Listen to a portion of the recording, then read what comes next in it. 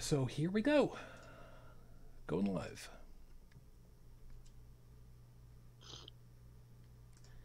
And we are live. Good evening, everyone. Welcome to Holy Crap, the Vlogcast. A Vlogcast that comes from a skeptical point of view to answer some of the questions of why. And oh man, is that question going to be asked in just a couple of moments. This show started as a combination of spite and the Streisand effect because I needed an excuse to try beer. Or at least learn how to say it in German.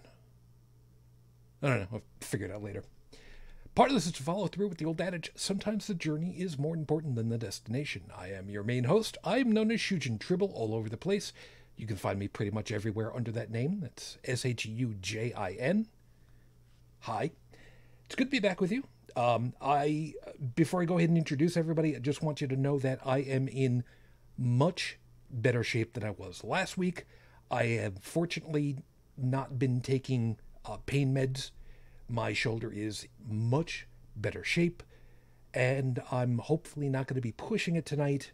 I've been able to be at the computer desk for a while, which means I've been able to type, which means we have a new horrible scope tonight. Go me. Let me introduce you to everybody that's actually made it for tonight. From the Midwest of the U.S., Brigid, good evening. Evening, and it's supposed to get freaking cold here. We currently have snow, and we're predicted to get more snow. And the temperature is supposed to get down to minus 17 Celsius, or that's 1 degree in freedom units. Joy. Not tonight, but a couple of days. Tonight, the low is going to be minus 9 Celsius. Yeah, that's about where we're at right now over here outside of Buffalo, so that's great. Yeah, polar vortex hasn't hit here yet, but it's coming.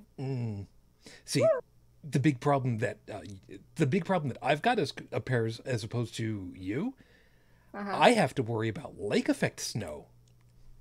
Yeah. We don't have that, but I can tell you that being close to the river, when it gets really windy, oh my God, it's brutal. Oh yes. Having grown up in New York, and Shujin, you know where, I know exactly what lake effect snow is like. Lake effect weather is like when you have to dig your own tunnel through the snow. All right, yeah, there's that. The worst part is where I was. Sorry, go ahead. I was going to tell you that minus 33 Celsius wind chill is freaking cold. Yeah. Agreed. And we get that frequently. Very much agreed. Off to the right just a little bit from, how cold. Joey, hi. Yep. We've run out of snow at this point. We're just we're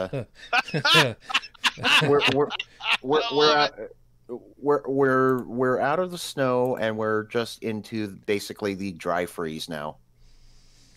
That's called restocking. That's what that is. It's saving up for a winter. Just a little bit off to the right outside of, well, the beach. UnrenownedTech, hi. Hey, so on Valentine's Day, we're actually supposed to have our freeze. -4 Celsius during the day, -15 at night. So it's going to be a cold Valentine. But I'm going to try warming up my night tonight with a little Vegemite. So this should be interesting. Oh, just wait. I got something for you in a minute. Wouldn't call Vegemite exactly warm. No. It's kind of salty. Well, you know, if you get high blood pressure in there, you tend to get higher body temperature. That's true. There's that. And I hear those zappers to restart your heart warm you up pretty good, too. I wouldn't recommend using those, though, unless your heart is like, stop. Yeah, that's usually. If I eat this, it might. And AEDs are not to play with. And all the way over the water into Paris, France. Good morning, Joseph. It is good to have you with us. Good morning, sir. I almost didn't make it. But you did. So that's very good. So a couple of pieces of information for everybody. Well, of course, you know, for those of you that are watching live, please, you know, feel free to take advantage of the live chat because that's what it's there for. Stephanie, Fearless, hi, good morning, good to see you, good evening, whatever the hell the time it is. Today is going to basically be I don't know what specifically to talk about, and there's a reason why, which is very different from how things have been over the last 2 years. I'm going to go with, and I'll explain as we go along. So tonight is really going to be very much just we're going to talk about whatever. So if you're looking for any cohesive thread through everything, this is not going to be the show for you for that. But if you just want to just hear some folks just talk with you, because, well, we're kind of part of your social circle, cool, great, there. I did go looking up information on Rafe Badawi. We don't have anything new on his condition as far as to hit a release or anything. But the family has gotten the information from the government for him being granted citizenship. So he's got somewhere to go. However, since he is still there, as of the recording of tonight's show, it is now 8 years, 7 months, 21 days since Rafe Badawi was unjustly incarcerated for thought crimes.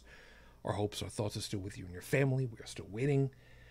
Beyond that, I need an assist.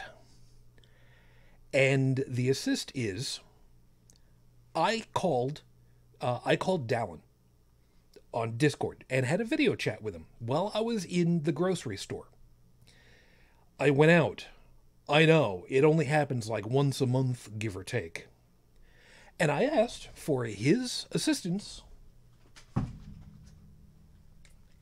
in picking out which beer I was going to pick up this time, because I was out. And I actually remembered to return stuff. So you got Vegemite beer?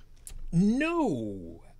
However, while we were discussing which ones, and I was doing a video call, so it was easier for me to take a look at stuff, I had one of them that, as we're doing the pick 6, and we're getting ready to go ahead and try to figure out what's going to be the last one, I had somebody who was walking around behind me, who was also shopping, is just like, yeah, you should get that one. That one's good.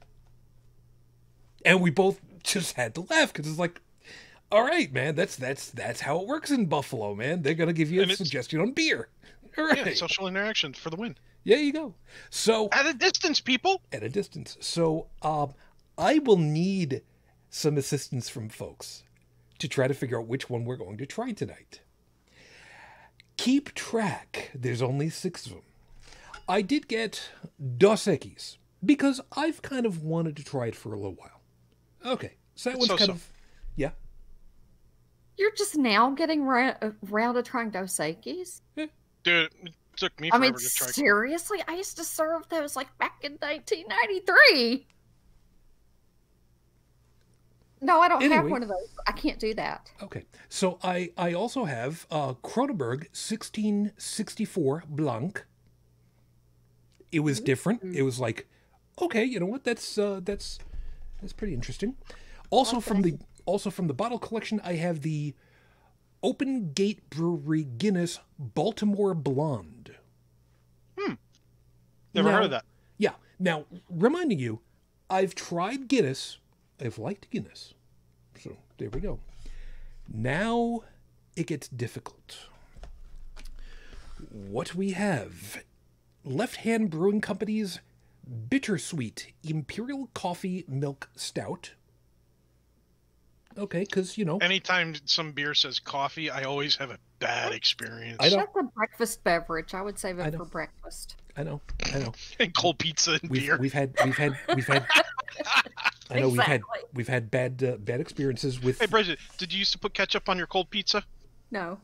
Oh, okay, that's just me then. Okay. Yeah, but I have had pizza and beer in the morning when I used to live in the barracks when I was in the military. Now, here's where it starts to get interesting. Pils Mafia Pilsner was also a suggestion. Do you like Pilsners?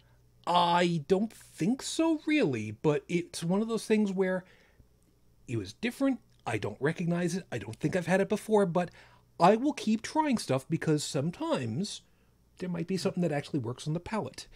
Here's, ladies and gentlemen, where we have a big time what the actual F-bomb. Fuck.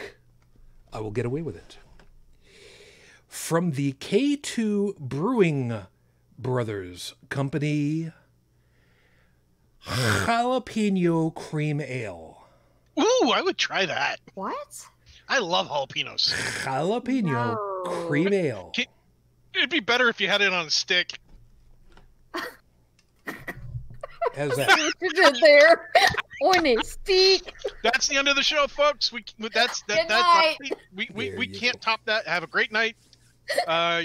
Everybody take care. We love you. Peace. All well and good, except that you remember, there are people who are listening who have no idea what happened. And those are the people we need to invite to watch. So, so there are the suggestions. You guys can go ahead and kind of kibitz amongst yourselves and try to figure out what it is that you want me to So experiment TP on. Seeker's already voting for the jalapeno. I'm voting for the jalapeno. So that's 2 jalapenos. Okay. Well, we will see. We'll see what happens. And while you're all voting, I'm going to open this Vegemite. Yes, you go ahead and you do that. Let me smell this thing. I just voted. Did you? Wow. I don't see. Why would you do it over? I can't. The only way This that I can doesn't see smell that bad now- at all. Voting. I didn't. Some even people like said that. this smells really bad. The I love this. The only way that I can do that now is to pull it up on my phone, because if I go ahead and I flip over on that, it screws up the video. Hold on. Brigid said Okay, mafia. I said mafia because it's a badass can. Okay. Okay. Because the Bills Buffalo Mafia thing. Okay, so Go Bills. yeah. Well, not anymore. But Dude, I will still cheer them on even when they lose. yeah, because they did a phenomenal job this season. But They did great until the very last game that they played, in which case it was just like, did you guys just give up? It looks like you guys just gave up. Yeah. Oh, come on, guys. Don't do this. You're Yep. better than this. such happens. It happens, you know. Something happened. Unfortunately, they got close. Maybe next year. Yep. All right, I'm going to tear off a little piece of this because I don't want to get this stuck in my beard. You do You're that. chuckling. All right. So as you can see, So- I put on a thin layer. It smells good to me. I'm going to put this taste bud side down on my tongue. Yeah. Well, you go ahead. It is definitely very salty. This Oh, is like salt lick. yeah. And Stephanie, by the way, Seeker, hey, Stephanie was asking which one was recommended by the stranger. You know what? I don't really remember off the top of my head. Dalan might remember. I don't remember if it was the Blanc or, you know what? Honest, truly, I don't really remember now. You know what? It's all good. Okay, I can understand if somebody were to take a spoonful of this, why they would absolutely freaking hate it. But I put this on very thin, put it taste buds right onto my taste buds, and I have a sweet tooth that can rival other people's sweet tooths, but even my salty tooth rivals my sweet tooth. Okay. And this has got a savoriness to it that's like soy sauce level. Like if you put pure soy sauce on your tongue, that kind of intensity from the wheat and the barley. I like this. I wonder what it's like with cheese. Well, you have fun with that, and let me go ahead and roll the other stuff, and we'll see how this plays out. And like I said, you guys all get to try to figure out which drink is going down the hatch for me. So, with 5 minutes on the clock for you as usual, your 5-minute freestyle is going to start right now. Breathe. Oh my God, this year has been an opportunity for us really to just breathe. And I know there's always the person that's going to go ahead and tell you, you know, just because you're under pressure doesn't, you know, no longer under the same amount of pressure doesn't mean that you're not under pressure. Well, yeah, I get that. But, oh my God, how much nicer to not have to wake up every morning and go, what the hell happened while I was asleep? We don't have to do that right now. It's nice to be able to just wake up in the morning and just go, I can make breakfast and coffee because I want to, instead of I need to make coffee so I can deal with the bullshittery that has already happened that I don't know about. There's a huge difference. We can just relax just a little bit. We can breathe a lot better. It's not that we're calm exactly, but we're definitely under less stress than we were. Lord knows we've needed this.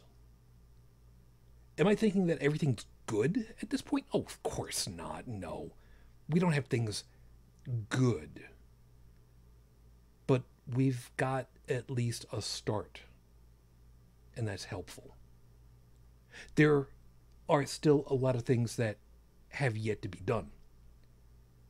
But the fact that there are things that have been done, that have needed to be done, that's good. We've got things now where we can actually just make them happen. We can say, hey, look, this has been a problem. We need to fix this. You know what? You're right. All right, let's get that done. Okay. That's the idea of feeling like there are adults in the room handling matters. Helps. The opportunity to not have to worry about, forgive me, who's going to open fire in the middle of a workplace is calming. It gives us the opportunity of just, okay, what do we have to do so that we can just do what we wanted, to voluntarily roll up our sleeves and get to work. Whereas before, it's not been a matter of rolling up sleeves in order to get to work. It's been a matter of rolling up sleeves because, like Popeye the Sailor Man, you got to get ready to go out there and start punching people. And it's nice to not have to be able to do that. Not have to need to do that. Like I said, are things good? No. But they're better. And that's what makes all the difference in the world right now. Are we expecting things to get, quote unquote, back to normal? To paraphrase somebody else, no. Because normal, what we've known as normal, has been killing us. Slowly. In ways that we didn't even know was possible until a year ago.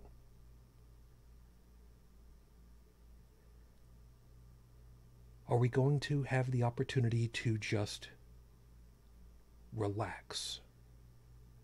Again, no. Because there's stuff to be done.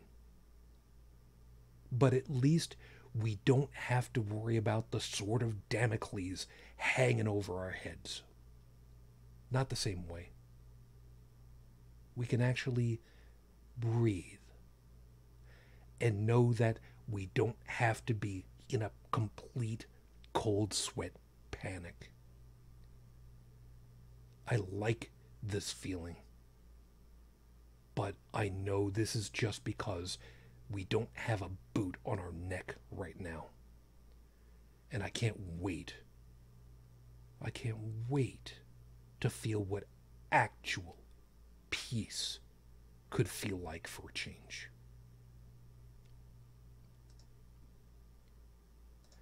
Episode 348 on the docket, Your Honor, as grab bag. Like I said, tonight we're not looking at specific topics. We're not looking at specific headlines.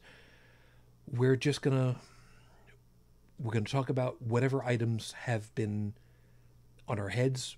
Could be good, could be bad, could be, this has been interesting, could be almost anything. But we're just gonna kind of forgive me, for the most part, we're basically just kind of going to shoot the shit. It's really what it's going to come down to. So, you know, it's not our normal format, but every once in a while we kind of have to just slow down, just cruise just a little bit. So 2 things. This is really good with a piece of Swiss cheese. Nutty flavor. And second, I finally figured out what it reminds me of. I know that people say there's nothing that tastes like Vegemite. Well, not quite.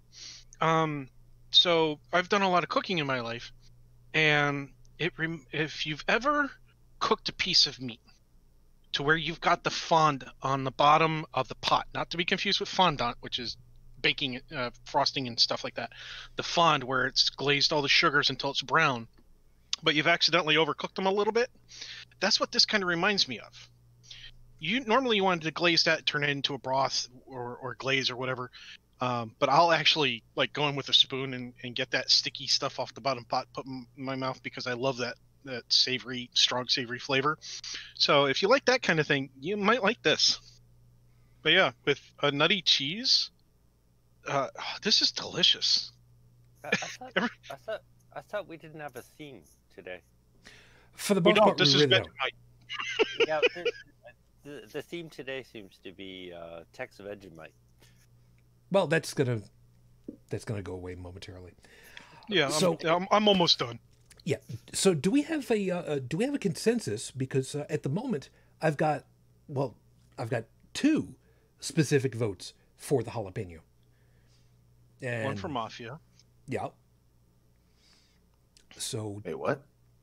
Which beer he's going to be drinking. yes. Did you miss out on Yeah. what they were? And I'm I did biased because I towards was. the purple can. Okay. So Baltimore Blonde from Guinness. Let's see. Dos Equis, finally. Let's see. The Kronenberg 1664.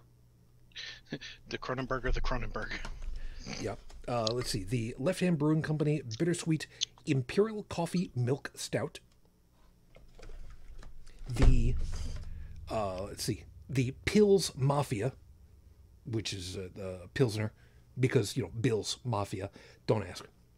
And the one that seems to be the odds-on favor at the moment, which was a complete what? K2 Brewing Jalapeno Cream Ale. No.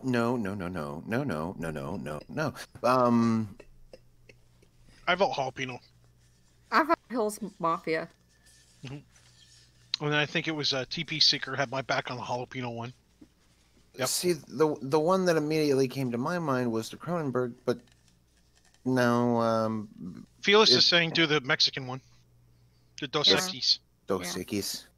I mean, I just can't believe we've the never had most Dos interesting Equis. man in the world was a red shirt, and survived. yeah, this is true.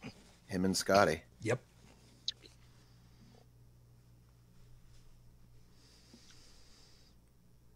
So, But Dos Is it- Equis does taste like beer. I'm just going to warn you.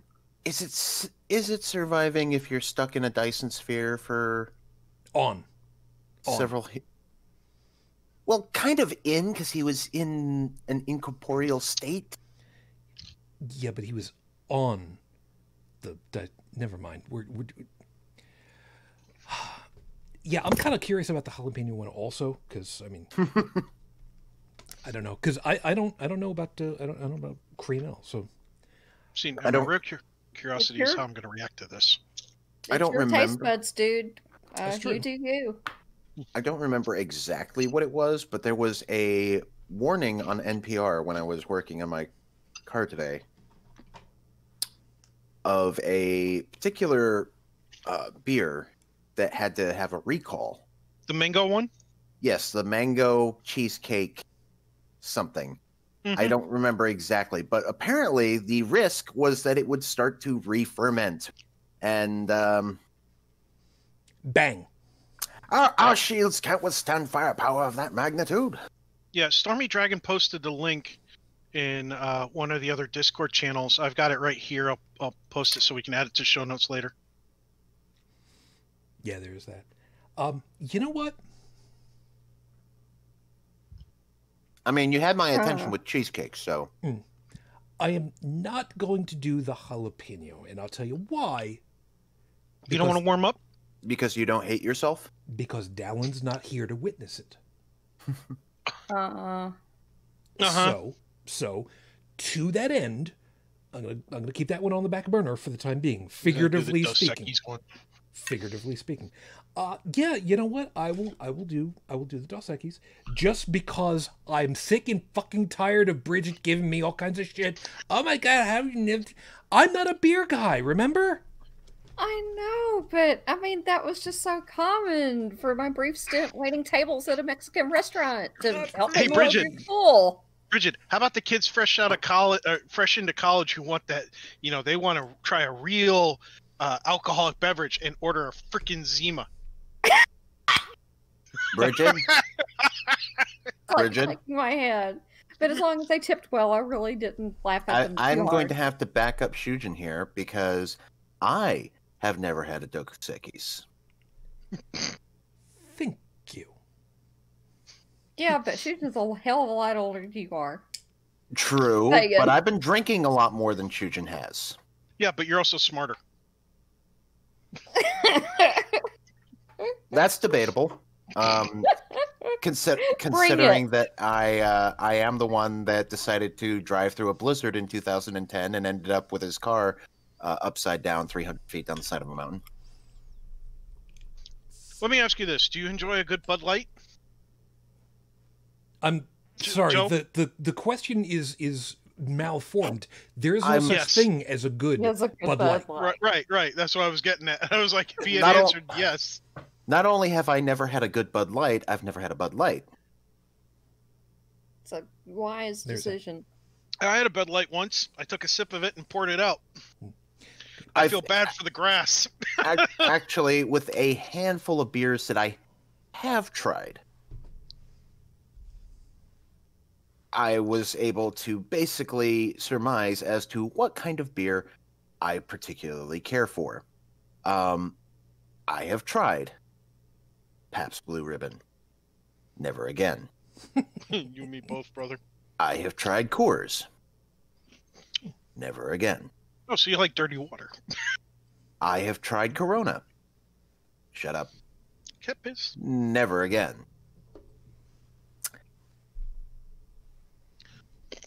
I spell beer Guinness. And I leave it at that. Because I like my bread bottle. The way it's going to be spelled for the next 5,000 years. What's really funny Precisely. is... I agree with you. I like a Guinness. I love Guinness. Now... But I like mine cold, and people yell at me. They're like, you should be drinking it warm. It's like, if I wanted it warm, I'd drink it warm. I don't want it warm. Failing the availability of a Guinness, I will settle. It's not even so much settling. I actually do enjoy it. I will take a Yingling Black and Tan. Okay. You ever have a Blue Moon? I have not. I have had a Killian's Irish Red. Those and while it wasn't my favorite, it wasn't bad either. There's a pub in Virginia called Kate's Irish Pub. And they have a microbrewery make their own red ale, Grandma Kate's Irish Red. However, it's better than the Killian's. The best beer I have ever had, and possibly ever will have, still goes to the wonderful folks over in Pittsburgh at the Church Brew Works, the Pious Monk Dunkel. Because when you can't feel your lips after the first sip... What? Yeah. What's in it? Beer. A lot. No. A lot. Like, what's the alcohol content? A lot. I'm sorry. Did you miss the part where we both said together, a lot? A lot. Okay, sometime we're gonna have to make a pilgrimage out there, and somebody's gonna have to introduce me to this thing. Both Dalan and I, waiting for the rest of our party to arrive, because we had decided we were going to eat there, because it is not just a brewworks, it is also a grill and fine dining, and a tad on the expensive side. Not something you do every single night, but Fair enough. when you can get an 8-ounce steak with fresh buttered broccoli and beer to boot, with all the bread you can eat, That's a good night. while technically making it sacrilege as well. That's the fun part. I mean, when you can look over to the confessional confessional and see that they've turned it into a wine cabinet, you know you're in the right place. I had a blue moon once. With or without the orange? Mine was without the orange, but it was with some really amazing Memphis barbecue, and that was courtesy of Bill at Barroom Atheist. Very cool. Ah, there you are. Yeah. Yeah, I tried it both with the orange and without the orange. It was like, I like citrus, but I could take it or leave it with the orange. I really could, one way or the other. And it's not a bad. It's not a great beer, but it's not like Budweiser, which is really great if you need to, stack it inside of a wall to reinforce a wall. Budweiser's good for that. Bud, why would you do this to yourself? No, what I meant was using it as filler to a wall, not to a human being. There you go. Yeah. So let's go ahead, get into the Horoscopes. last stuff before we actually get into, doing what we're doing already, which is, just Shooting blowing off time. breeze. So, as always, it's time for your horoscopes. Those of you that know what your astrological signs are, cool. Those of you that don't, make it up as you go along. Roll a d12. We don't care. Actually, come to think of it, I wonder if there are d12s out there that have got the astrological signs on them. You spelled a word wrong. I'm sorry? In Aries, in the first sentence, the word in quotes, 1 O, not 2. No, you've got it wrong. And I'll show you. He spelled the word exactly how he intended to spell it. Carry on. So, let me go ahead and get you guys going over here. Aries, your best friend just called you a looser behind your back. It's in relation to your diet, so it's okay. This time, Brigid. Taurus, the only person that should ever tell you that you have something in your teeth should be Wade Wilson. If you don't know who that is, you need to go watch some old Screw Attack Death Battles. He's one of the two who broke Death Battle. Me? Joe. Okay. Gemini. We know you're just being cautious, but it's time to shake it off and just do it. You'll finally have that meme of Shia LaBeouf out of your head, and remember, he's totally not a cannibal. Cancer Moonchild. Yes, you have made a great decision this week, but please try to keep it in your pants. Fruit of the Looms only go on the outside of your blue trousers when they're red. And no capes! Joseph. Did he step away and not tell anyone? No, I would tell you if I stepped away. Well, I don't know about that sometimes. Leo, you remember the Ronco slogan, see it and forget it, for the Showtime Rotisserie? That slogan is no longer trademark protected as of 2018. So you know what you need to do? Start an elevator installation company and use those initials as your company name. It'll sound Italian. Ciaffi Lifts Incorporated. Yeah, I actually did research on that, man. Set it and forget it. No longer trademark. Can I just point out that we did not plan for the Frenchman to have to say rotisserie, but now we're glad we did. Yes, you're quite right. You're quite right. Say croissant. Why? Yeah, but that's what was that about? No, a boot. Oh, I said it in rotisserie. Okay, how would you say that in English? Almost the same way. Yeah, believe it or not, just without the accent, rotisserie is how we say it. We would say it far less classy. That's true. Yeah. Well, It's true. It's one of those words I could never say the same way again, like salon. Here it's Salon. yeah, salon. Oh yes, would you like to take tea in the salon?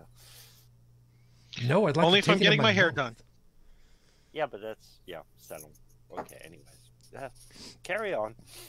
Going on then. Virgo. Keep calm and take a bubble bath with a friend. If that friend happens to be of the stuffed variety, just remember they will outweigh you when the water gets cold. Have a plan on how to get out safely. Libra. All those failed job opportunities we say. I'm going to start all over again because I just blew that. Take two. Take Do we two. have time? Yes, we do. All these failed job opportunities say we need to just go big. How about you just start shopping yourself out as a human resources director? Claim you used to acquire humans for Shia LaBeouf and hold your best poker face when they ask you about it. It's big brain time right there. Scorpio. We know you hate winter weather, but look on the bright side. No mosquitoes or hornets buzzing around your head while you're outside. It's true. You took that from me because that's my excuse for snow. Sagittarius. Things will be confusing this week. Take a few extra seconds to reorient yourself before setting off on new tasks. It'll pay off in the long run. Not that you've been running much. You couldn't even catch a cold right now. At least you can catch a refrigerator. I know it's a dad joke. Leave me alone. Joseph.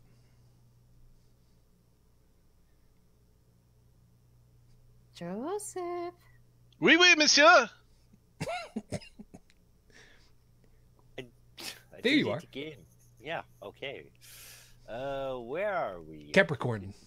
The one that says, one that lets you swear. Oh, yeah, and it's my own sign. Capricorn, this week someone will call you a son of a bitch. Don't forget to ask them which, Romulus or Remus. If they make a Star Trek reference, call them a nerd and hang up. If they don't know what you're talking about, tell them to read a book and then hang up on them. If they understand Roman mythology, start answering everything in Latin and then hang up on them. I like that one. Sound effects necessary. Aquarius. You think the world is all about you. Here's the deal. It is. Just don't let Leo know. They think it's all about them. Yeah, you see all your Leo friends looking at you like that? Yeah, you know we're right about that. Pisces. A phone call is going to go poorly for you this week. Don't mention pointy ears or you'll get hung up on. Find your vacation pictures from Rome. Oh, that might help. And those are your horoscopes for this week. If you enjoyed them, wonderful. If you want copies of them, I'll have them posted sometime next week when I start on the next set. But if you didn't like them, you didn't bribe us enough. You can try that again next time over on Patreon. You can possibly do that. Just give us some money over on Patreon so I can forward it over to Dalan, please. Maybe, kinda. That'd be nice. Just saying. Anyway. So. Also, Yes. I feel it needs to be said. Mhm.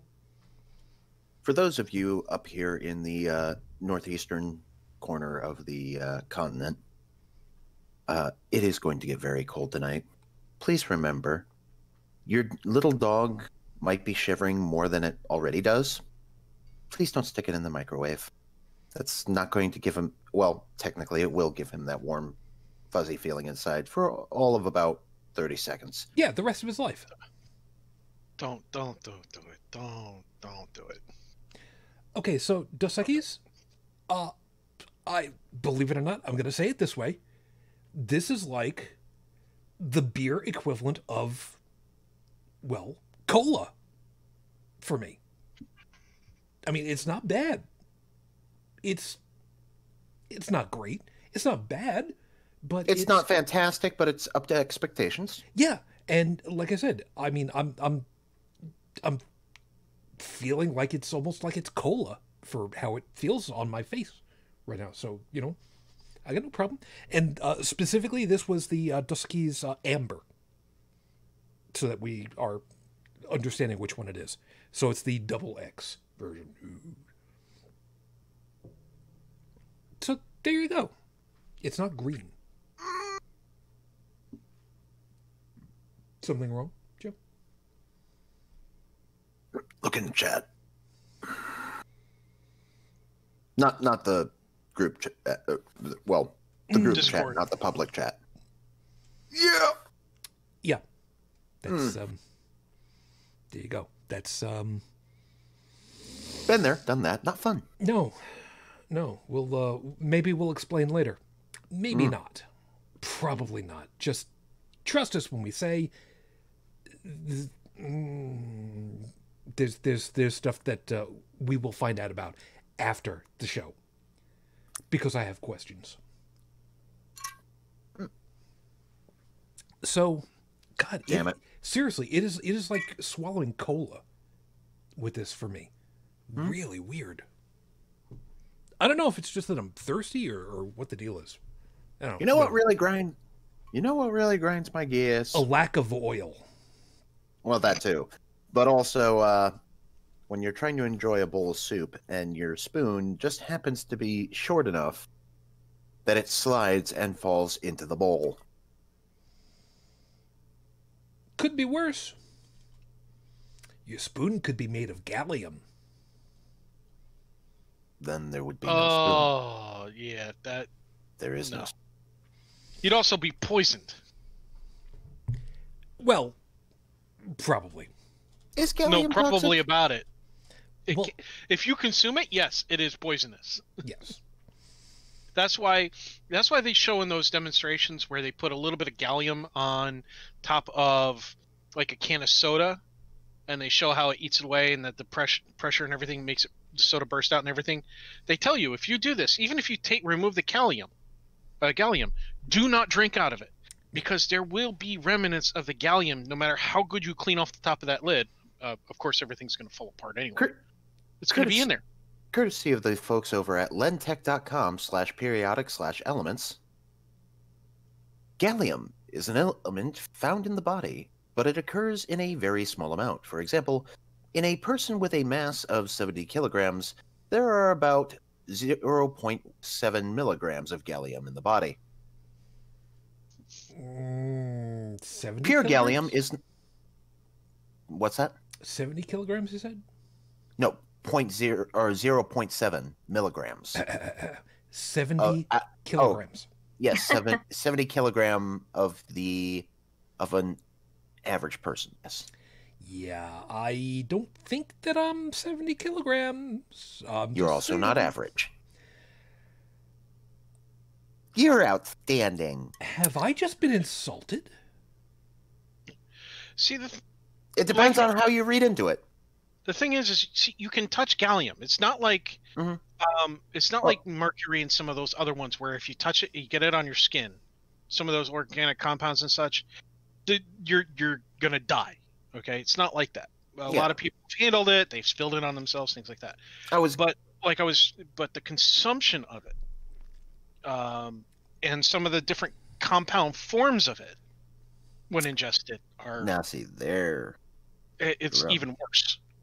Yeah, pure gallium is not a harmful substance for humans to touch. It has been handled many times, only for the simple pleasure of watching it melt by the heat emitted by the human hand.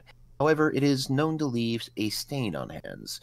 Even the gallium radioactive compound, gallium-67Ga citrate, can be injected into the body and used for gallium scanning without harmful effects. Yep. Although it's not harmful in small amounts, gallium should not be purposefully consumed in large doses. Gallium easily compounds and amalgamates. Some gallium compounds can be very dangerous. However, for example, acute exposure to gallium-3 chloride can cause throat irritation, difficulty breathing, chest pain, and its fumes can cause a very serious condition such as pulmonary edema and partial paralysis. Okay. Who would have thought that a metal that melts at room temperature could possibly be easily compounded? Yeah. Well, a little over room temperature. Just a little. But look at iodine. Iodine's beautiful in that you can use it to silver in photography. You can use it to purify water. You can use it to sterilize wounds. You can use it to really piss off somebody who's got a cat scratch? My grandparents on my father's side, when I would help them with the gardening and things like that, and I'd get a rose thorn scratch or puncture, out came the iodine. And now the thing was, is despite how much it hurt, it worked very, very well. Doctors use iodine solutions. Betadine solution, if I remember correctly, is part iodine. Could be wrong on that one. I'll have to look that one up. But I have as a backup. I have as a backup in my closet an actual bottle of iodine that's been properly it's a proper ratio for use to sterilizing wounds on human hands without going beyond being too strong or too weak. And it's an actual commercial made one. It's not like I did it in my own test kitchen or some shit like that. But iodine, in the wrong amounts or dissolve with other things, really bad day. Just remember, while we're on the subject of chemistry and our previous subject in consideration, alcohol is a solution. I'm not saying it's the solution. It's true. I remember hearing that in my chemistry class. Anybody remember mercurochrome? Say what Wait, now? with the letter M in the front, right? M is in Yes. Mercurochrome. Stuff that was like red that we had when we were kids, or at least Shujin and I did. I don't think they sell it anymore. That stung. Yeah. Oh. I never had it in the house, but reminding you that my first job was working at a pharmacy, yes, mercurochrome was still something that was, to a certain degree, a known commodity, although it was kind of, not really used that much. But folks, if you really, really and truly want to piss off somebody that has gotten themselves some abrasions while helping them at the same time, I have 2 words for you. Back-teen. Mercurochrome, oh my god. I was the world's worst. You're evil. I was the world's worst about, getting skinned elbows and things like that from riding my bike. Oh, yeah.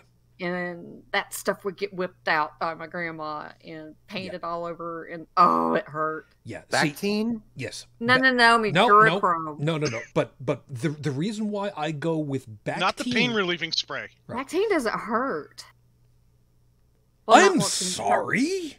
Well, not like the mercurochrome didn't. It didn't leave you red for days. Well, don't forget, the mercurochrome actually was banned because it had mercury in it. I know. Let me tell you why I pick Back-teen over mercurochrome for its sanitary and sadistic uses is because Back-teen you can actually use as a ranged weapon because it came in a squeeze bottle that would on top of somebody's. Yeah. So you could get it in their eyes, and you shouldn't have been getting this. Ranged weapons. Now, if you could get the Back-teen with the lidocaine in it, that's actually pretty good. Because it's a pain reliever. Mm-hmm. See. Did they still sell Solarcane in the can? Solarcane. I have a can of it. I don't know if it's how old it is. Let's see. Does Walgreens? While he's looking. But I used to. I mean, I lived down south, and being outdoors all the time down there. I mean, Solarcane was like a staple in the house. Yeah, it's still sold. Yeah, but Walgreens has it. But you'd need to have somebody else use it on you because invariably you'd have to have it used on your back. See, Yeah. you don't want me You know, providing. when I was like 10 years old, I was like more flexible too. By the way, no, you don't. Not anymore. While they do have the solar cane spray, it also comes in a gel now. So if you Oh. were to take one of like those back scratchers, you know, one of the curved hook ones, and put one of the like the Swiffer mop heads or something on there, something flat, Yeah. you know, a piece of so for example, not the actual thing, but the plastic part. You know, you could put, well, think of a roller, one of those little tiny paint rollers. I don't really want to think about putting a The little ones, Swiffer like this. onto jury rigging a Forget- Swiffer end onto a Fine, friggin' back screw it. scratcher so that you can. Fine. Back it up a notch. Get the little tiny roller paintbrush thingy. That's about yay big. The little wheel. Put a couple gel strips around it, soak it in there, tape it to the end, boom, up and down, equal application. You're good to See, go. One of the If you many live alone and you have nobody to help you, you have to MacGyver a solution sometimes. Joe needs to go, but I'm going to tell you this. What is going through my head right now? Nobody needs to know what's going through my head right now. Joe, go, please. I was just going to say, see, you really, really don't want me providing first aid for you because while I will keep you alive, I'm not going to disclose just how much sodium chloride I'm going to stick in the bandages. Salt? Really? Um, You're going to put salt in there. You're going to put salt in the wounds. remember, he said that things interesting. his job is to keep you alive. Yeah. Remember, it's all in the details. Yeah. Remind me to get you a bathtub full of lemon juice next time you break Meanwhile, I've got fucking Herman Munster in my head. Sometimes death is better. I don't remember the actor's name, okay? I'm sorry. No, I got you. Fred Gwynn is who you're thinking of. Yeah. Fred Gwynn, Pet Cemetery. Sometimes death is better. Oh, just one I've not seen. I'm sorry. I've got the play, The Addams Family, in my head from early on because Tiny Tribble was Uncle Fester, and I did not find out until after I started to watch the play while he was performing and practicing. Uncle Fester is basically the god of that play because he is effectively the narrator. And you know full well, whatever the narrator says goes. Mm-hmm. I remember the opening of it where Gomez is introducing everybody and, you know, gathering the family together. Alive, dead. And he pauses, he looks over at Lurch, and undecided. It's like, me, I'd play that one just a little bit different.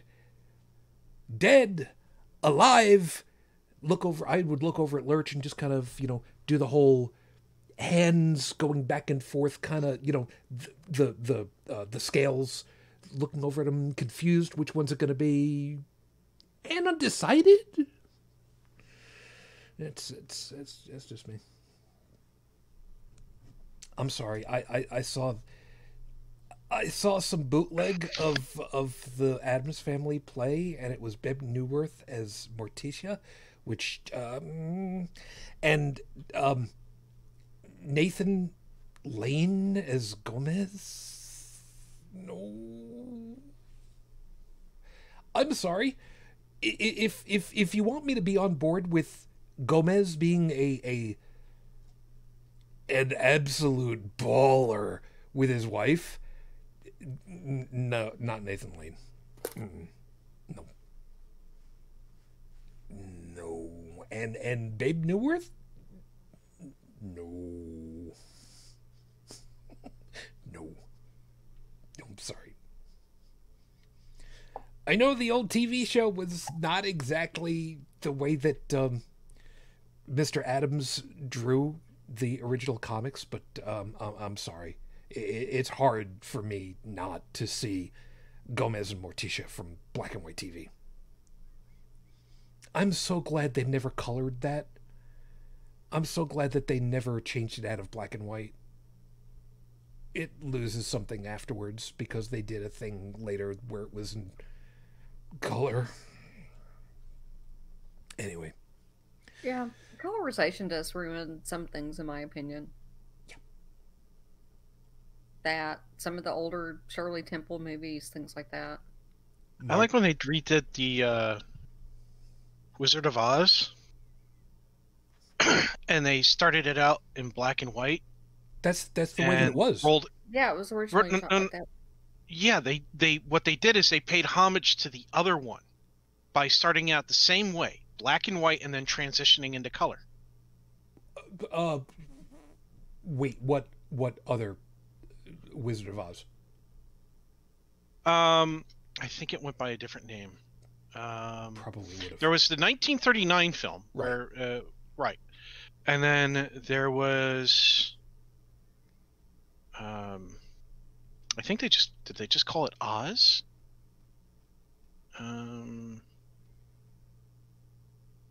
That's damn. What was it called? Well, while you're looking that one up, the one that I remember that I was horrified that they did the really crappy colorization on. Oz the Great and Powerful. Oh, that was relatively recent, wasn't it? Yeah, it was 2013. Yeah. But the thing was, is they started it out. I went to see it with the 3D 3D glasses and everything, and it all started out in grayscale, and then it, just like in the 1939 film, they went from grayscale to color, very vibrant colors, except more vibrant now than we could produce back then. And I had the 3D glasses on, so I basically, to me, the feeling that instilled in me, that transition, everything that it went through, when I was talking with my folks about it, and they're like, that's what we felt like back then when that film came out and we were watching it in black and white, and then it went into color, except you had 3D. And I was just like, I actually got to share an experience with my folks, despite a generational gap, despite a technology gap. So I thought that was pretty cool. Yeah, there's that. Oh yeah, the one that I was saying that I'm horrified at for colorization was the Laurel and Hardy Babes in Toyland, March of the Wooden Soldiers. Oh yeah, they did a horrible job on that. But then again, considering when they did it, looking back on the technology from then, yeah, You're talking about the Walt Disney one from 1961? No. March of the Wooden Soldiers, Laurel and Hardy, otherwise known as Babes in Toyland. So that would have been, what, 39? 34, Babes in Toyland. 34, okay. Yeah, okay. No, I didn't see that one. I saw the 1961 one. Oh, Laurel. Oh, wait, no. I'm sorry, I'm looking at a screenshot. I did see that one. Wait, that was in black and white. They did colorize it? Yeah. Oh, I saw... Yeah. I don't remember that being in color. Maybe I didn't see that. You're lucky. So now every year, WPIX, Channel 11, New York City, has been playing that for, Thanksgiving or Christmas. Or I forget which one it is they do it specifically. It's become like a tradition. And I remember specifically on Facebook, they went ahead and asked everybody, well, what would you prefer to see? Would you like to see one over the other, or should we play them both? And a lot of people were basically like, play them both individually. Don't stick us with just the color one. Do the black and white one for those of us that lived with it. Do the colorized version for the kids that don't want to see it in black and white for whatever reason. Yeah, the one in sepia. Oddly enough, I have actually seen both versions of the film because my mother and my sisters were obsessed with it during the holidays. I thought it was funny when he had the little darts and he had the stick and he would hit the dart on the tip of it and it would flip it up in the air and he'd go whack and it would go flying into like some guy's butt. I forget what that was called. That it was one of the two. It was the skinny guy. Laurel was the skinny one, right? Yeah. but I don't Yeah. I don't remember what that kind of thing was called. Right. But there were little toy darts. Yeah. And they it was funny watching them hit the dart to spin it up in the air and then whack it and hit one of the attacking guys. And I'm like, I could do this at home. And of course I got in trouble. Yeah, every holiday season it was Babes in Toyland and Alistair Sim's Christmas Carol. I want to live, Clarence. God, I hate that movie. That one not so often. Every year. Why don't you go put on the nice outfit that your aunt? Yoshi, you're yeah. You know, it's become a tradition in my house, thanks to having reproduced. The Polar Express with Tom Hanks doing a lot of the characters and such. And as jaded as I have become about some of the holidays in this country and how people, oh, you know, it's the season to be caring and giving. It's like, hey, asshole, that's every day. Oh, you know, I'm much nicer to people in the stores than I normally am. That means you're an asshole to begin with, and you're just choosing not to be for a little while. I'm not going to give you a pat on the back for that. If you're actively making the effort to stop being one for a long period of time, I'm going to cheer you on from the side and from the front. But you know, I actually really like the Polar Express. Yeah, we talked about that over here recently, Tiny Triple and I, and we're both pretty much of the agreement. We would really like to see it redone, the CGI redone with current level stuff. Yeah, with the current level of technology. Yeah, they could smooth that out so much that it would be epic. Yeah, that'd be pretty interesting. I finally pulled it up. The stick with the hitting the stuff on the ground and having the darts fly up into the air and whacking them with a stick. That was apparently called Pee-wees, and I have no idea anything about those. It was still funny to watch. Oh yeah. And it turned out that the main villain, Barnaby, that actor reprising a very similar role, ended up in one of the Little Rascals episodes. So that's cool. That was actually pretty cool to find out. See, now I go try to figure out. I go looking up information for Pee-wees because it's just all one word: Peewees. Yeah, what's the first thing that comes Playhouse? up? Yeah, exactly. Exactly. Used to watch that on Saturdays until he exposed himself in the theater, which was really funny that people made a big deal out of it because apparently he wasn't the only one doing it because he was in a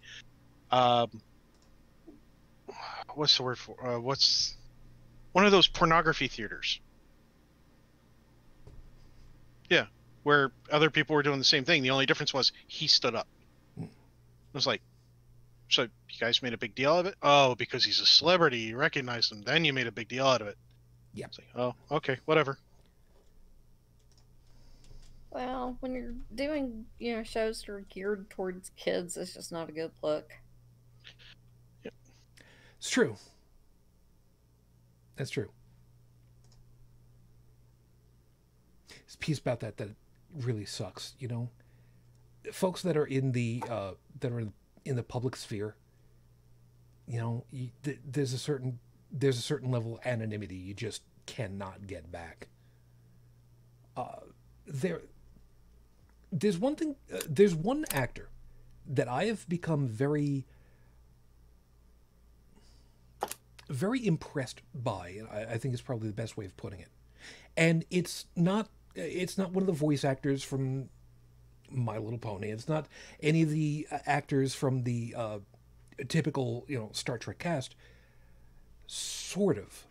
Believe it or not, it's Will Wheaton, who on Next Generation Star Trek was, Wesley Crusher, who got so much shit from the fandom because he was playing a very unlikable character when all was said and done. Not his fault. Right. Yeah, toward the later episodes, yeah. But Will Wheaton, over all this time, has actually turned out to be, and I have no problem with saying this, a good person. Oh yeah. Just he's don't let him wonderful. touch your dice. Well, yeah. I mean, he's definitely a big gamer nerd and all that stuff. Well, But- no. There's a thing that's gone around the many role-playing game tables, stuff like that. If Will Wheaton touches your dice, forget ever rolling high on that dice ever again. Oh, don't be hating on Will. And he, I don't know if you've ever read any He of his embraces the meme. He does. I'm sure he does. He also loves, the picture of the clown sweater too that somebody made for him. I mean, there was God. one show where they were playing with a dice that he had gifted somebody, and it turned out so badly that after the show they actually recorded an after-show special of them destroying that dice. Oh God. And I don't know Now- if you've read any of his writings or not. I've got 3 of his books that he's written, but he's a wonderful writer and Oh, yeah. a genuinely good person and very No, philanthropic. he's also a little bit hypocritical. He created the concept of Wheaton's Law. Don't be a dick. Yeah. And it's one thing to have a disagreement with other people, but there are lots and lots of cases where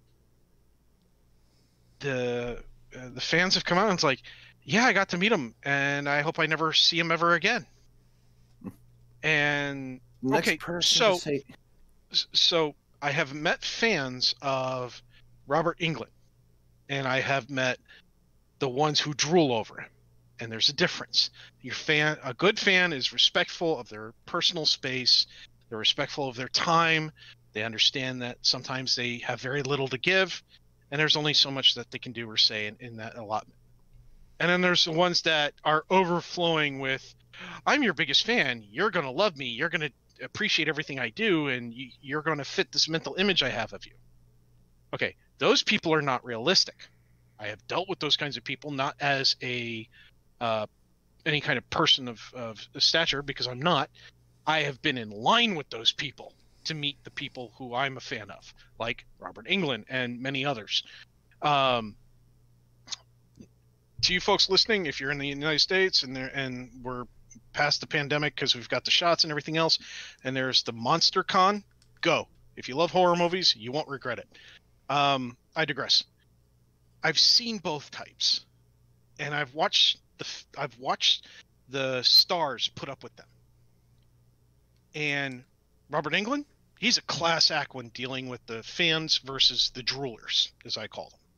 He is very classy in dealing with them. He also probably has a lot more experience than Will Wheaton and some of the rest of them. He's got a lot of time, But there are those that aren't the droolers who are still getting a lot of negativity and not a lot of conflict when meeting Will Wheaton. And you see him in reviews, things, certain magazines, some of the people who have worked for magazines have met him, and it's like, yeah, I don't want to interview that guy ever again. He can be very vitriolic. He takes some things too far, and basically he breaks his own rule. He didn't really have a childhood. I give him credit there. And star actors, when you look at any childhood actor who didn't get their childhood, they have this kind of a problem. and after that experience, to be fair, he reaped all the blowback from it when he was just trying to get back into the swing of things. I mean, let's face it, he did have to go ahead on his own Twitter feed, and next person to say shut up Will is getting banned. Yep. Or shut up Wesley. Sorry. Yep. Yep. And Thank you, to Mr. be Stewart. fair, even though he was a child star, I think even without having been a child star, he probably would have grown up to be a fucked up individual just because his parents were so abusive to him. Yeah. Right. So I'll give him some credit in that from time to time you can see where he's making the attempt to not break his own rule. But I don't as much as I liked his character in Star Trek, and I like how it was written, even when he became a jerk later on, because he was following footsteps of what other people expected him in the storyline versus what he wanted to do. I have appreciation of that kind of character development. I will not put him on the same pedestal as I might put, say, Robert Englund. Like I said, he's a class act. Yeah, I think it's fair to say that if there's one thing that we should remember, that folks should remember in general about us, and forgive me for speaking on behalf of all of us for the most part on this one, we don't put people on a pedestal. We admire things. We admire people for accomplishments, but we don't put people up on a plinth. I used the wrong terminology. I apologize. No. You're what you were getting across the court, right? You know, nobody is a perfect saint. Nobody is an incorruptible, is an irredeemable sinner. Yeah, I got that right. I mean, people do. You know, it's and there's nothing inherently wrong with that in ourselves. The wrong would be if we don't learn from it and try to do better later. All it takes is just one bad day. Yes, true. By the way, I do want to point something else out about Will Wheaton. On the other side of that coin, like Brigid said, and like some of you guys said, he has done good things. Notably, he and his associates and friends and just people that he works with in the industry, worked as a team and brought back the love, or made people more aware of the love of tabletop gaming. True. Well, I have to give him credit for being quite vocal in public with his, struggles with, suicidal ideation and depression. Yeah. And, substance abuse problems and things like that. And being a very strong advocate for mental health in this country. Yeah, he's and been, those are hard to admit. Yeah, he's tried. And to go public with it, yeah. He's tried, and I don't use the term lightly. Phyllis will be able to acknowledge this one very easily. Love for somebody that is trying so hard with something that is so incredibly deeply personally an emotional scab that there are some that just don't go away, but you find ways to not pick it all completely away. It's a whole other thing. And on the brighter side, yeah, on the last brighter side to this, there are there's 3 words that I'm going to suggest that people go look up in relation to Will Wheaton. Those 3 words are spicy dick milk.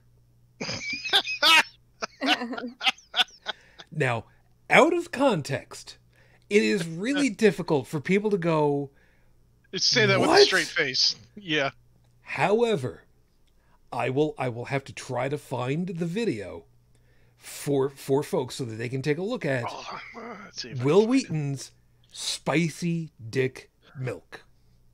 Because if you think if you don't already know, trust me when I say you can't guess what this story was, because it was, forgive me for wording it this way, it was a delicious story. It really was. Oh, and that's as far as I can get. That's as far as I can take that one right now, because yeah. However, something I wanted to point out earlier,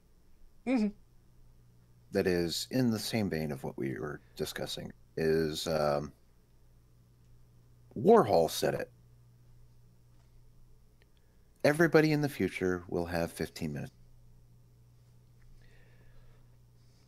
And here's the thing. It's not to say that everybody deserves that 15 minutes of fame, but here's the thing. It's more a matter of, can you survive that 15 minutes of fame without detonating as a person? That's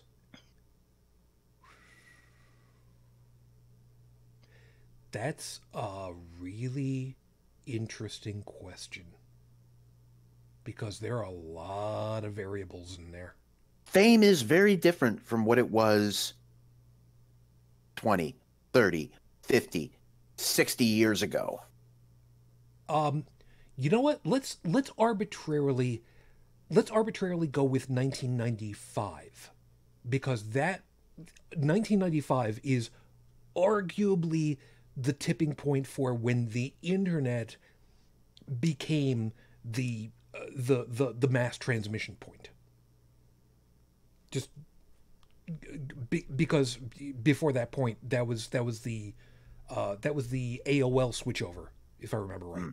That flooded the inner tubes with everybody. So yeah, prior to 1995, wow, what a difference in everything. Like I explained to my son, you will never know the privilege, or you may never know the privilege, it depends on what happens in the future, of being able to be forgotten by the world. Because anything that you do now that makes it onto the internet can never be forgotten unless the internet goes away. Because someone somewhere has saved something, whether it's a screenshot, an audio clip, a video clip, whatever. It will always be brought back out. Somebody will drudge it up, run your name through the muck. It will happen over and over and over again if it's catchy enough. And if it's, all it has to do is, it's one person has to remember. It's like, oh yeah, I saw this weird video. Now that we're talking about videos of people face planting while trying to car surf, here's this one kid who was, in California or Florida or Mexico, and he was car surfing, and there you are all over again. Granted, my son's never car surfed, so that's why I used it as a reference. But the point is that anything that I've said on the show that's incorrect, where I've gone and apologized, was like, hey, I was wrong. I misunderstood. I was tired. I misquoted or whatever. I just plain misremembered. And I went back and said, I'm sorry, I was wrong. It doesn't matter. It doesn't matter, because there was a point where I was wrong, and somebody will drag it out and go, oh, you're saying such and such argument. Well, what about this one time you were wrong? Like, the one time I was wrong means that every single one of my arguments will forever be wrong? Now, that's a fallacy, but it doesn't matter. People still do it. That would be like me saying that if Will Wheaton went on TV and he said something and he was right, but it was like, dude, you were still a dick back in the time. I don't want to hear anything you have to say. Well, why am I holding something like that against him when he's actively been working to better himself? Okay? Like I said, I don't hold him in high esteem. I recognize some of the stuff that he's done. I recognize some of the mistakes that he's done, but I just don't hold him in a high esteem. Doesn't mean I hate him as a person. Yeah. But some people will forever hate him as a person for that one thing, or this other thing over here, or this one thing over there, or this perceived problem. Just like people will hate me because I have a beard, or because I got something wrong, or I misquoted something, or I misremembered, or I got confused. Oh, my so hatred for you has nothing to do with your beard. it's the tone of my voice, isn't it? Admit it. No.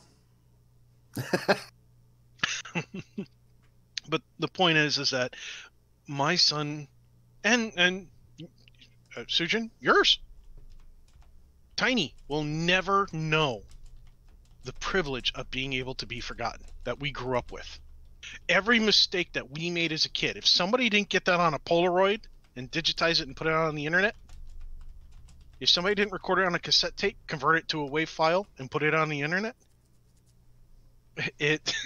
that's funny. Sorry, that's an inside joke. Can't repeat it. But if somebody didn't take this old analog material and digitize it and put it on the net, then we actually have the privilege of not having those mistakes flaunted in front of us for the rest of, potentially, for the rest of our lives or the rest of the existence of the internet. You know, thinking about it in that context, some of the things I did as a kid, if they had been so widely available on the internet, I would have either A, ended up in a institution, or B, ended up with a fucking job. I will say this about the internet and its archival properties. Thanks to the internet, I have been able to tell my son, and with video evidence, of why something is a bad idea. Granted, I have to use, as an adult, I have to go, is this too shocking a video to get my point across? Is this too extreme for his age group, for his mentality, where he's at as a person in his development? Is this a good example to use? So I have to use discretion. The other side of that, though, is that, yeah, the internet can help to illustrate bad ideas. It also helps to perpetuate them, because let's face it, nobody ever thought that, doing interviews while choking down 10 progressively spicier wings was a great idea, but somehow it caught on. Well, and so they've did the actually made a Tide game Pod out of it. Challenge, too. Yeah, they made it into a challenge. Sorry. Yeah. Hold on. What was that, Brigid? I said, but so did the Tide Pod Challenge, too. Oh, God. Hey, you know what? I'm in full support of that, because I've been arguing for a long time that gene pool needed to be cleaned up a bit, so... Ladies and gentlemen, if you ever want to know why the Tide Pod Challenge is a really bad idea, watch Chubby Emu on YouTube. With yes, that's Emu, like E-M-U, one word, Chubby Emu. He talks about a patient, a kid, doing the Tide Pod Challenge and having to go to the emergency room and what happened to him. If you have any kids who have ever looked at it and thought, oh, that's funny, show them that video. It's actually a good video. They don't show anything gruesome, but it does go into a detailed explanation of why this is a really bad idea. Yeah, but that would have never become a widespread thing without the internet and YouTube. Yeah. This is true. By the way, over on the live chat, Tracy, just saw that popped in there. Hi there. Cool. Welcome Hi, in. we have another one. There is another piece, though. As you guys know full well, and I've talked about this before, I've got a home server that I've built out, known as Hexadecimal. Some of you know, and I've been ripping DVDs, because, well, I mean, what the hell is the point of having a home server if you don't do that?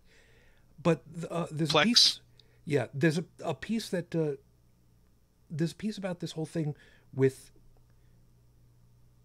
the internet makes things never go away again. Yes, but there's another piece also that one of the things that I'd ripped recently, I want to kind of put together with these things about how we don't forget things and things kind of explode into the social consciousness because of reasons. And it's specifically this.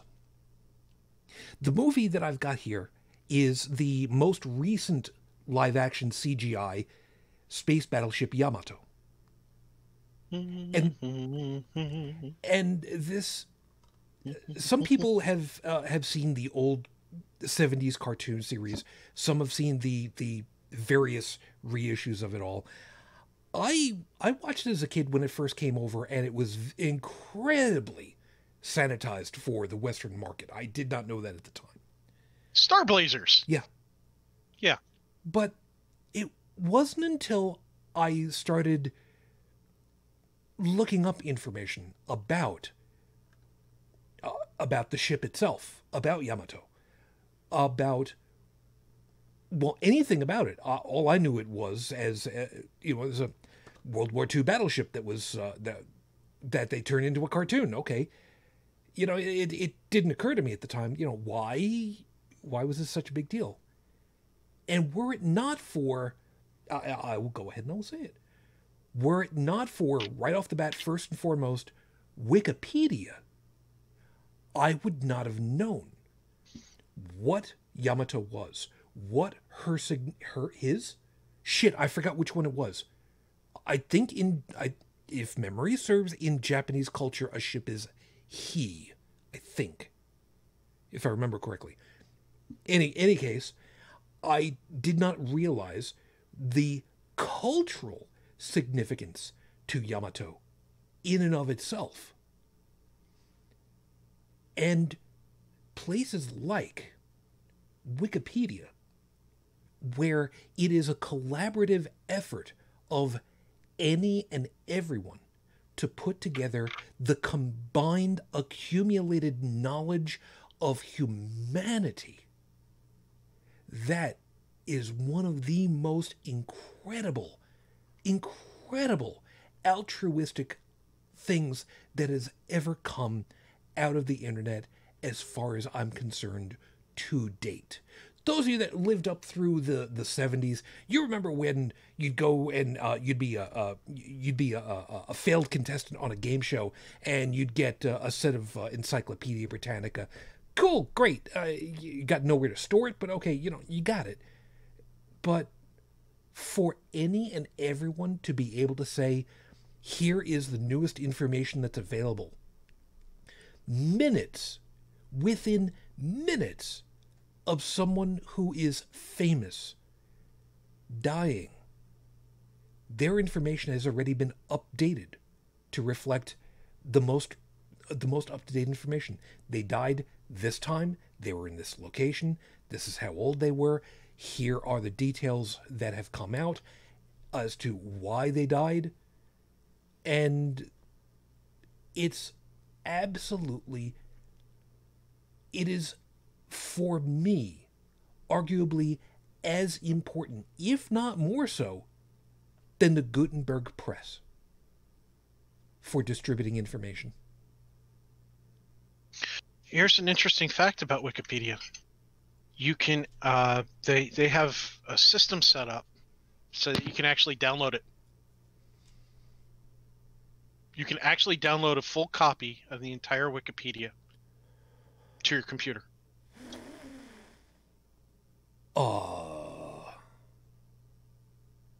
There's also people who have made custom operating systems where you can install it on like a Raspberry Pi and set it up so that it becomes a Wikipedia server hosting whatever you've downloaded. And you can program it to actually go out and pull updates from the Wikipedia servers for any articles that have come up, and literally host your own home brew Wikipedia server. One guy used those features to actually create a project. He had the idea of what would happen if the internet went offline? What happened if the crap in the world hit and we wanted to store the sum of human knowledge somewhere? He said, well, Wikipedia is a good place to start because there's lots of stuff in there, and we could skip the articles about movies and we could focus on things like chemistry and math and other sciences and such.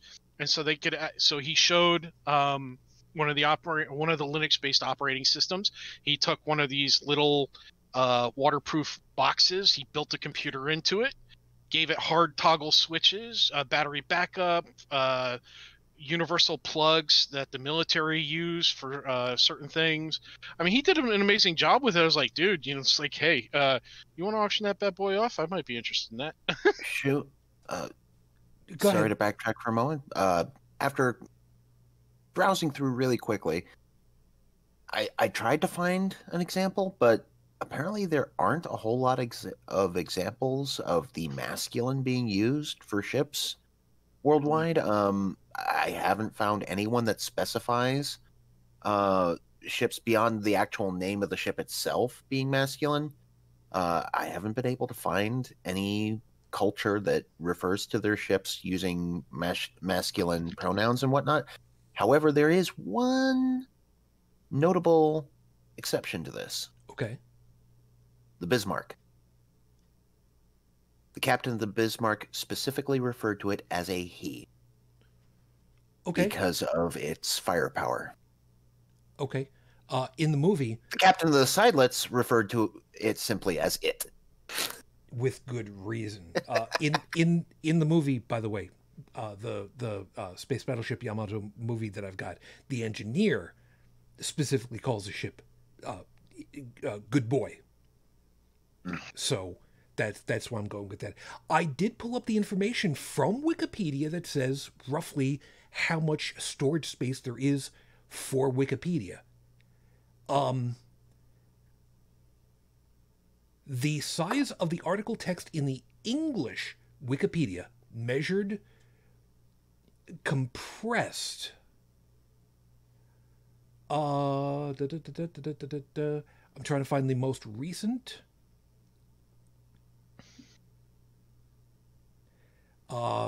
Okay, according to what I've got over here, it looks like as of April of 2018 is the latest time that we've got a listing over here. It looks like it's compressed. It was 12.85 gigabytes.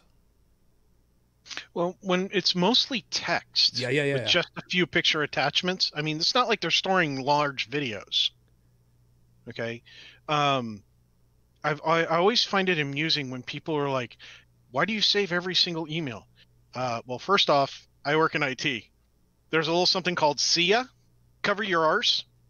But on top of it, a regular email with no attachment takes up very tiny space because it's just a text file. Even if it has another text file attached to it, it's still a text file. Spreadsheets, they might get bigger. I would never want to email a database file, and some graphics, like PNG format, can be pretty small. PDF literally means portable document format. It is designed to be smaller. I've seen Word documents be reduced in size by many megabytes just by converting it to PDF. Likewise, I've also seen people inflate a document by converting it to PDF, but I digress. The point is that Wikipedia, they're set up for large data storage, large data dumps. They've set it up so that other people can help mirror their servers. You can selectively take what you want from it and use that.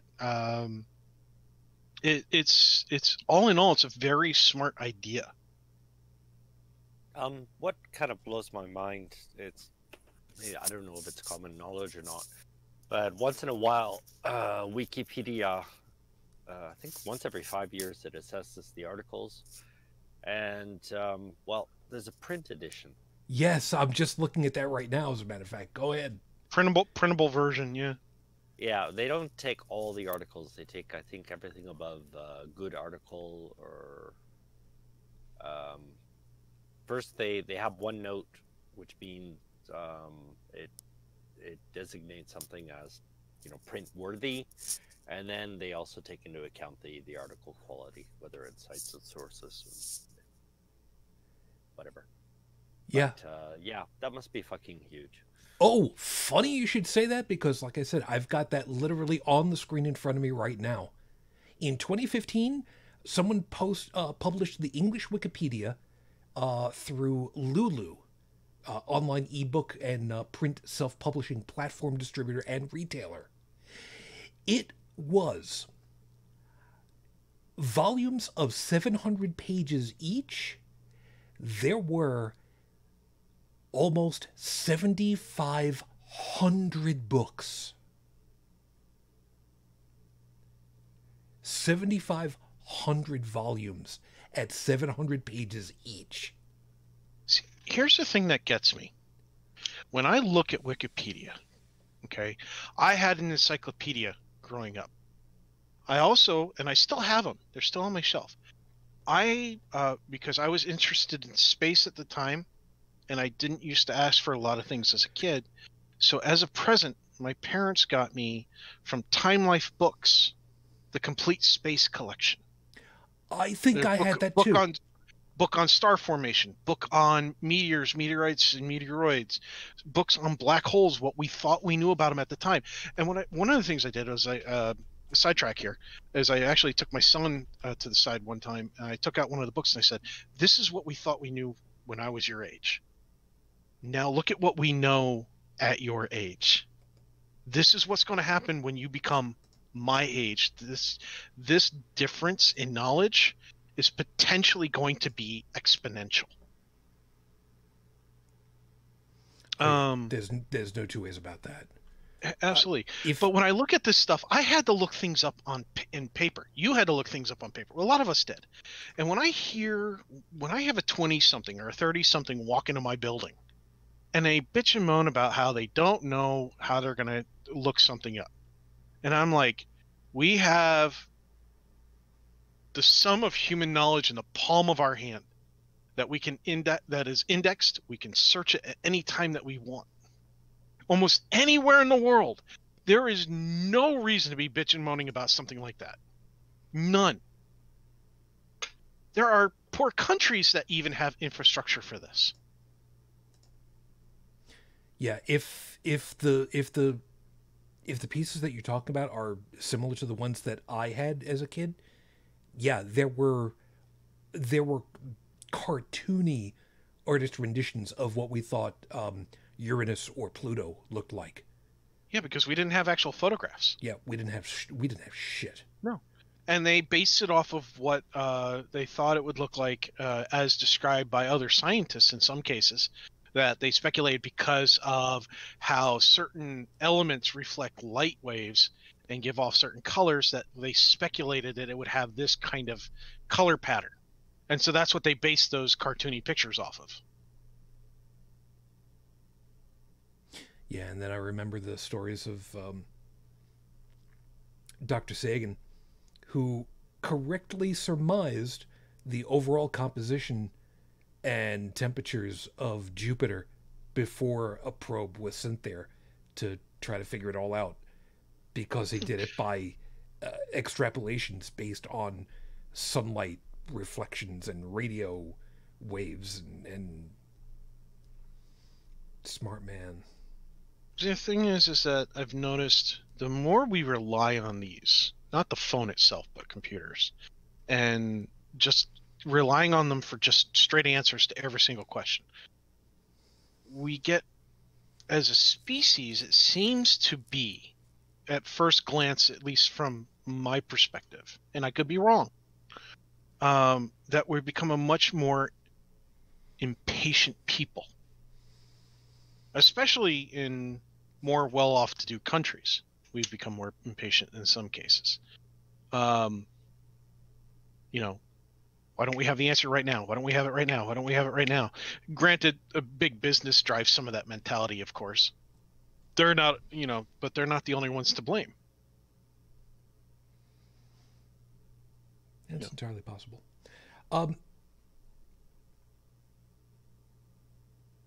It just boggles the mind. We have all this information. And yeah, we get saturated with false information too, but... Well, it mixed that with there's a certain part of the population you were talking about earlier about there's certain people that think that if you're wrong once, you're always wrong, and that kind of turns you. What they're trying to do is designate you or reject you as an authority figure, basically. Mm-hmm. And there seems to be some desire for an expression of absolute certitude from a source. So if you mix that with the impatience, well, the result is Trump. mm, No. That was a joke. yeah. Well, No, you're absolutely right. I agree. Well, I'm not sure you're absolutely right, but I definitely agree with you with that statement. well, all these conspiracy theories, for example. I mean, it just takes 2 neurons to. Oh, come on. It takes more than 2. Like 5? Oh, okay. I'll count next time. I've got something that just showed up on my Twitter feed, and Uh-oh. I need to check this really quickly. So I'm going from my phone over to the computer directly, because if this is true, I need Are to we share missing this. Armageddon again? I'm sorry? Are we missing Armageddon again?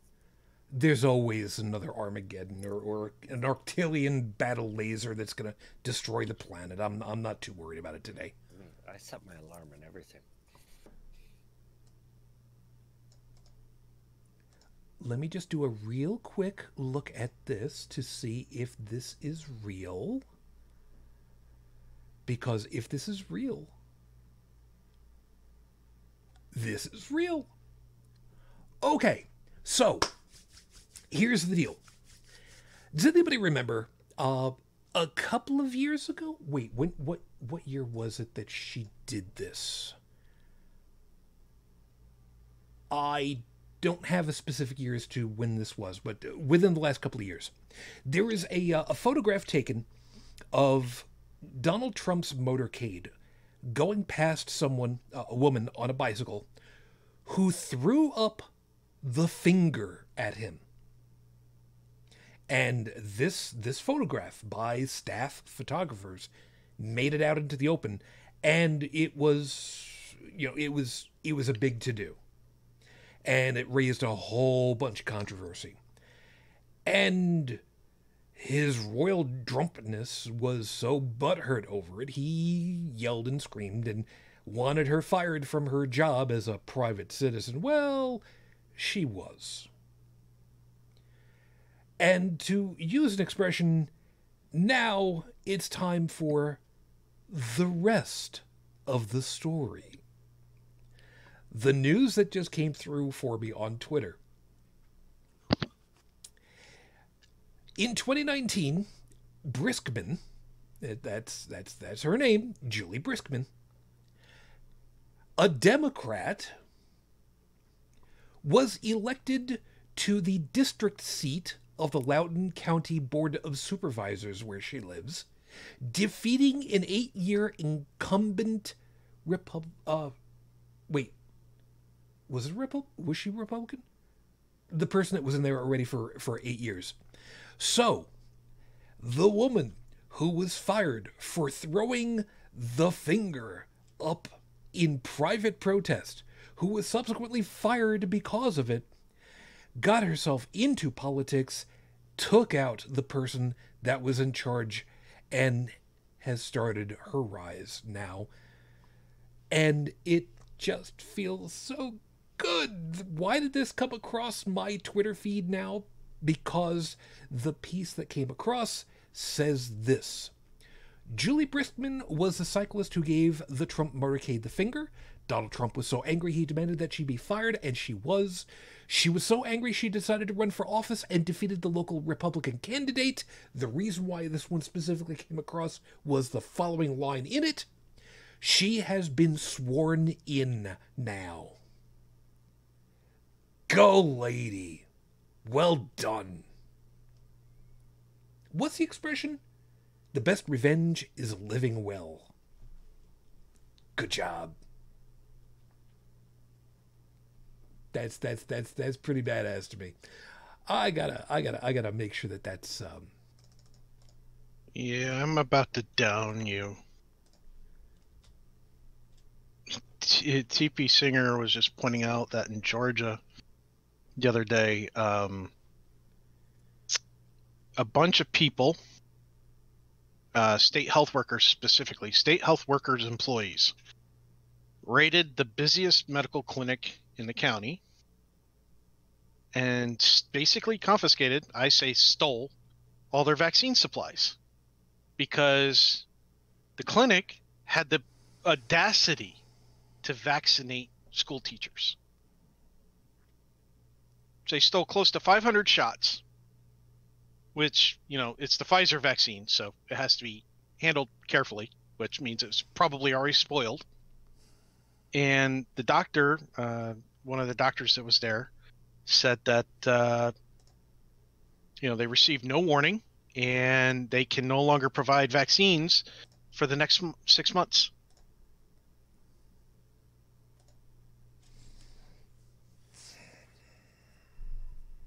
Can we cut Georgia off like Texas and let them go out to sea with Florida? I mean, you know, there's a point where the cancer, you cut the limb off. You know, maybe we'll follow up on some of that stuff a little later. You thought you could take a breath and then this shit happens.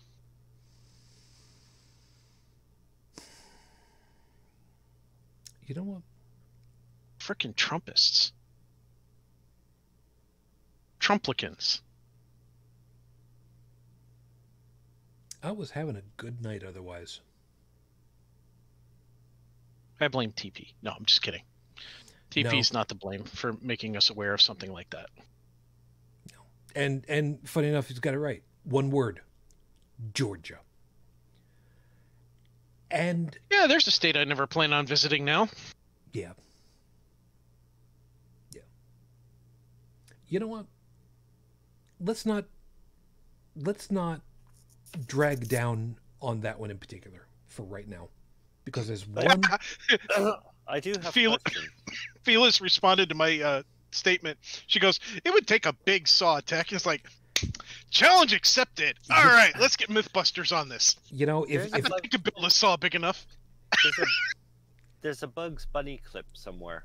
Yes. A meme of Bugs Bunny sawing up flesh. You know, was thinking exactly the same thing. We should posit that to Mythbusters. Mythbusters, dear Mythbusters, can you build a saw in the cartoons like so big that we could saw Florida off? Let's do an experiment. I do have one question though. Sorry about this, but the anti-vax movement is. Mm-hmm. I've always found this intriguing, but I mean, who is motivating these people to go out? I mean, where's their source? Because they all have one. Yeah. One doctor who lost all his creds. Well, no, that's years ago. Wakefield, though. I'm talking about the recent, exclusively the recent COVID. The anti-COVID demonstrations. Yeah, part of it is Wakefield. He is still out there. He is still doing talks and peddling shit all over the place. And unfortunately, it's, you know, like any other cancer, he's still got enough push out there from people who bought into the bullshit that it's just having a hard time getting rid of it. But it's absolutely incomprehensible to me why it's still going when we're talking about, first off, inoculating an adult population first and foremost. You know, the people who are the people who are older, who are at risk, who are front line, who are helping the elderly, who are in a position where they need to be healthy to serve those who are not. And yeah, why the fuck would they be upset with all of these people? I don't get it either. I'm right there with you. Well, I think some of it is politically motivated too. Imagine that. I mean, that's the huge divide, at least in the United States, as far as, you know, the anti-maskers versus the pro-maskers. But Trump has been deplatformed, so like, he has, but Trumpism lives on. Let him finish, okay. Because I think there's a piece there. Keep going. Me? Yeah. Brigid? Oh No. no, I just want to know because almost without fail, whether it be the Trumpists or the extreme evangelists, they have their sources, and I mean Trump has been completely deplatformed. I don't know if he got his account. Does he have his personal account back on Twitter? No. Or... No. No, Oh, the only thing that he has right now is his own website, and he keeps asking people to tweet stuff for him. But that's where he is at the moment. Really? But his Trump wins. Yeah. And there was another website that, Yeah, that they had Parlay. that they were using, got the plug pulled on them too by the person Yeah, who actually Parlay. bought the domain. Yeah, so like even Parlay is gone, which is kind of weird from an IT perspective because they got shut down. They could have just moved their shit to another host. Oh, they did. Anyways. They did. Oh, they did. They did. They're up again. They will Well, be soon, about a week or so is what they're saying. Oh, that's a damn long time. Well, So they got which they got mean- another hosting thing that hosts a lot of the neo-Nazi websites and things like that. Jesus. Yeah. Okay. Yeah. Well, I'm just that's my open question, because I mean there has to be a source now. Well, it's his acolytes now, and from what I have read, he's having other people tweet things on his behalf, or trying to at least. or trying to. But the ideology is out there, and there are still people that are going on Newsmax and OAN that are still, propagating this bullshit. So, I mean, there really is no getting rid of it. And what really brought that home is, one of my friends that lives in Indianapolis, even yesterday, people on there were saying, well, I can't trust anything that Fox News said, and they got rid of Luke Dobbs, and so, my only sources now are Newsmax and OAN, and I'm like, okay, you need to step away from the crack pipe, because crack kills. So Fox, And it was lots of people, I mean, hundreds of people on this one thread that were just, well, I'm going to go watch Newsmax and blah, blah, blah. And I'm like, oh, these people are too far gone. And here's something that helps reinforce this whole mentality of this idiocy. There was a website called the Donald.win, and after January 6th, when Reddit shut everything down and Twitter shut everything down and all that for the Trumpists, the Trumplicans, they flocked to the Donald.win website, which is basically a giant bulletin board. Well, they've shut it down because the main host of the site is like, I was getting a lot of FBI inquiries and this, that, and the other thing, and I don't want to do all that. And it was all because of a small amount of people coming in and brigading the site. And I was like, well, first off, that small amount of people stormed the freaking Capitol. That was not a small amount of people. You just ask the police officers, and the people who died in that event.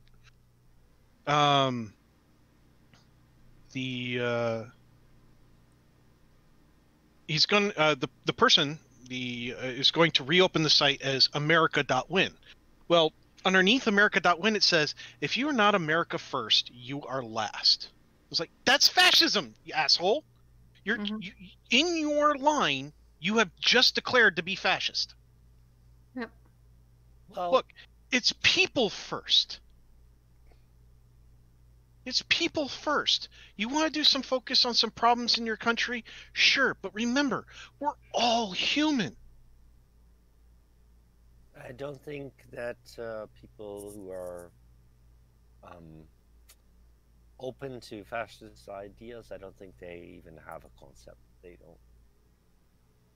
It's not under consideration.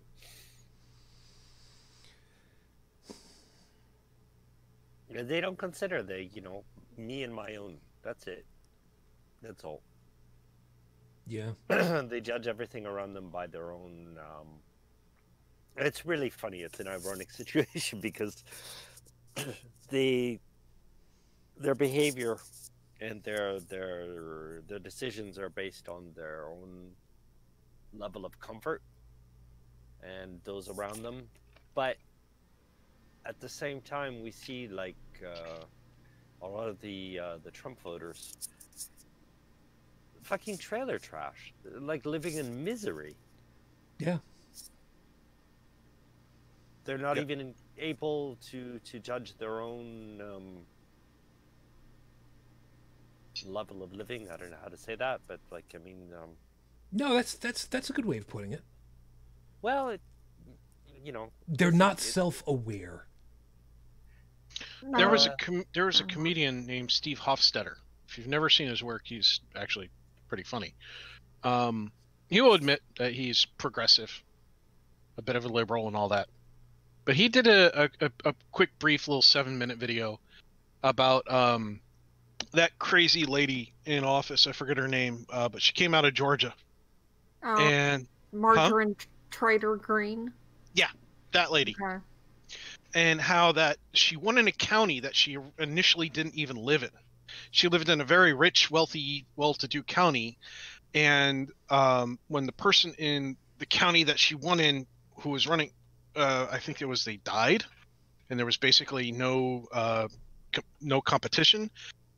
She packed up shop and moved to that county and then ran unopposed, and that's how she got in.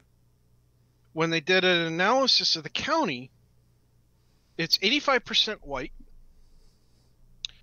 and of the people there, less than 15% of the population has been to college or graduated high school. It was one of the two.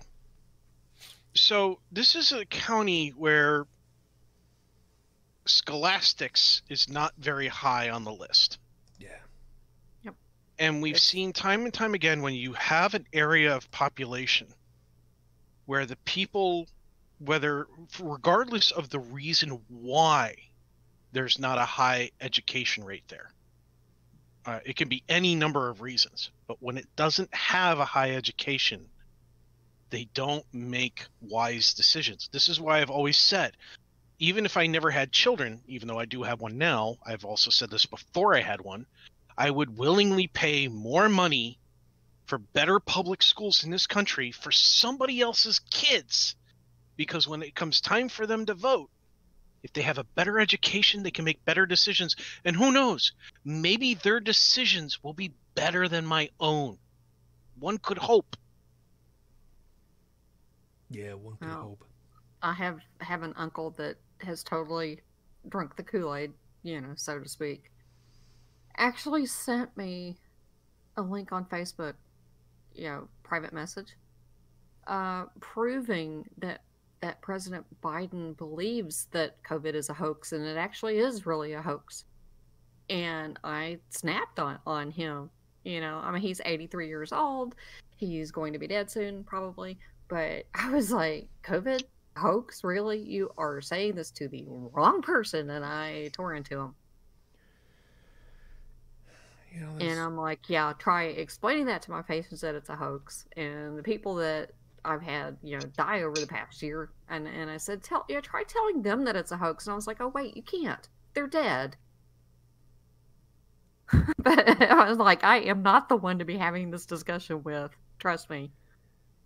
Yeah. Well, the thing is that people like this, he's survived by imitators. They're basically, they were brought up being told, well, if I obey the authority figures and I follow these rules and I do X education and I get good grades, I'm going to have a nice job, I'm going to be paid, I'm going to have a house for my family and everything. And all that worked until probably the 1960s. So like they grew up in, just like giving up self-governance for, they let somebody else make all the decisions for them, and well, they were rewarded for it. But the thing is, that's why they're so stuck in their ways, because it's basically, it's worked for them so far. Why do I have to think about anything? I rely on the authority figures. If I work hard, they'll reward me. But I mean, that's just not the case anymore. But the behavior pattern, it seems to be, it subsists. So I think that's a big explanation for a lot of what we're seeing now. And like basically the guys who are giving the rules, it's funny, the same people making the rules are the same people who are exploiting these populations. But instead of taking any responsibility for what they're doing, they're blaming the other people. Like it's almost like keys. Like for me, this anti-vax and all these conspiracy theories and blame Hillary and all that, it's all the same thing. I mean, it's just basically comes down to jingling keys, so that these people blame their own plight on not the person responsible for it, but anywhere else. It's a tough thing to have to deal with in a lot of different ways. But there's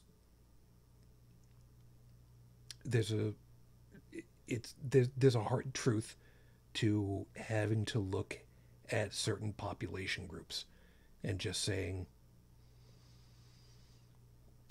I don't know how to help you. I don't think that I can help you, and I don't know anybody that can. And would they even recognize help as that? I mean, even help.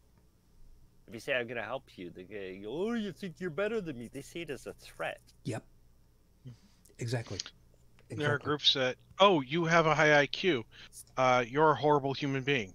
Oh, you've been to college. You must, You must be an whatever. elitist swine. Yeah. Well, sort of, even if you told these people, like, IQ takes fucking work, sorry to say, and you are just as capable, unless you have some sort of brain damage, you're just as capable of having IQ as anybody else, but you just don't want to do the fucking work. You just let everybody else do all the thinking and deciding and providing for you. And then questioning the people that actually know what the hell they're doing, because you can't fathom the fact that people have invested decades of their life into the research. Yeah, all because the message they're giving doesn't correspond to whatever dear leader, decider, provider they've chosen. And see, here's the thing. I have personally met farmers and business owners. I mean, owns a grocery store, a mom and pop level one, or handmade manufactured goods and things like that. I've met a lot of these down to earth people that have college degrees, some more than one, and they're happy doing what they're doing, but they're educated. Some things we have disagreements on, some things we see eye to eye on, but they're educated.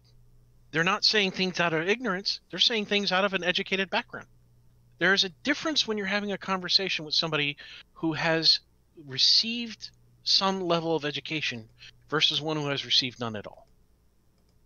Well, again, education is another thing, because it's not everything. Because no, it's not everything. Our present education system is, again, it's in this obey for rewards kind of thing. I mean, it doesn't at all require critical thought. And I mean, even IQ tests themselves, well, all IQ tests really prove is that you're good at taking tests. Yeah.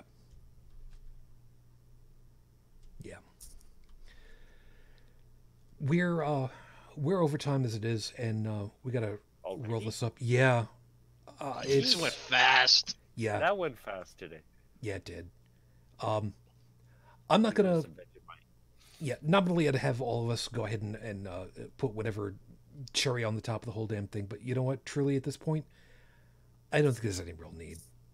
Thank you all for being with us tonight. We hope that you found something worthwhile in whatever it was that we meandered through, and hope you got something to think about for the upcoming week ahead of us all. So, you all take care. Over in the live chat, of course, guys, thank you.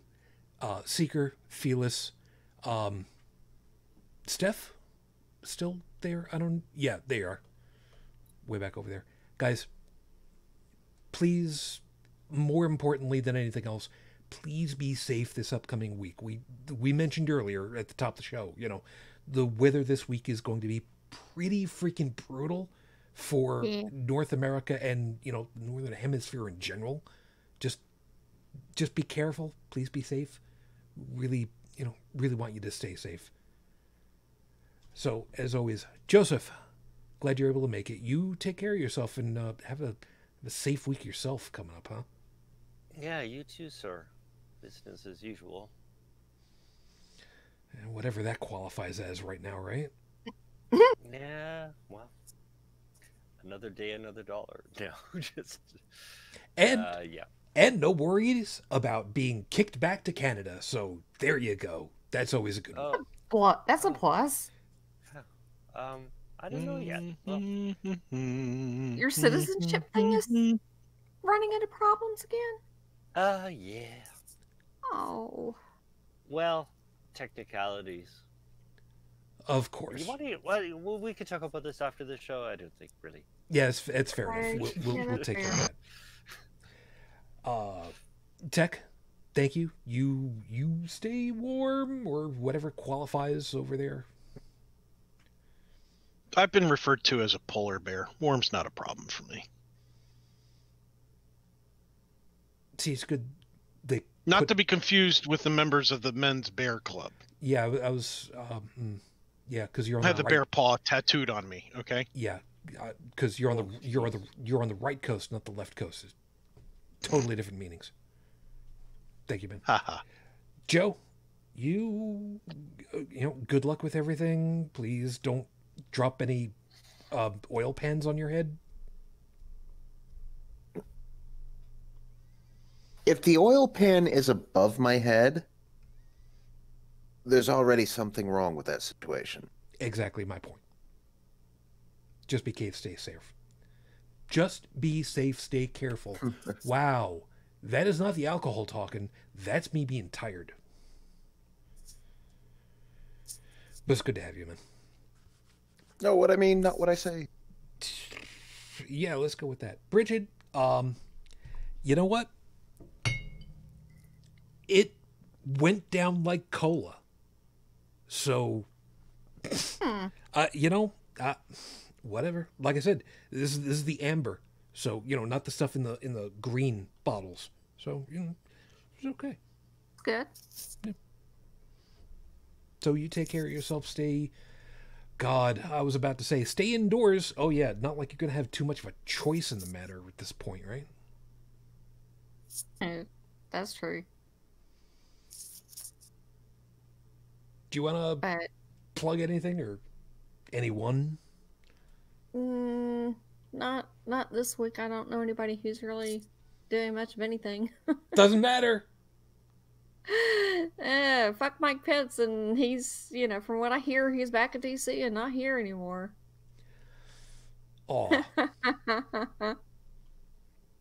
Maybe the mayor's gonna go ahead and make sweeps out there for the folks that are otherwise, you know, not gainfully housed, and sweep them up somewhere.